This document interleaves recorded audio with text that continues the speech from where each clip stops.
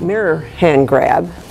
And pretty much on this one, as he comes in, you just go like there, just get a little reaction. Oh, chin music.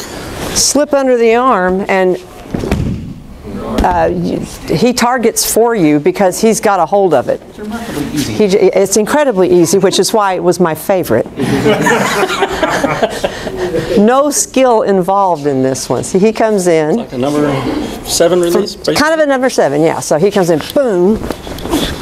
Ooh. See, and it works every time. It just works every time.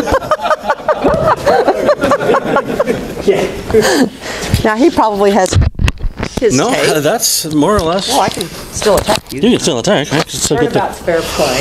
All right, I get the knife. You get the knife. Now, as far as this thing, of course, you can, if you want to do the punching thing, if you want to stick in with more in an Aikido paradigm, you can think about a shomanate. It's fine. But, yeah, just turn around and say, hey, say hi to Mr. Knife.